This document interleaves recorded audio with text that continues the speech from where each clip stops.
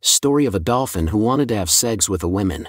Margaret Howe Lovett had loved animals since she was a little girl, which made her take part in a NASA-funded experiment. She was part of the experiment that saw people spending long periods of time with dolphins, which resulted in them building up a strong connection.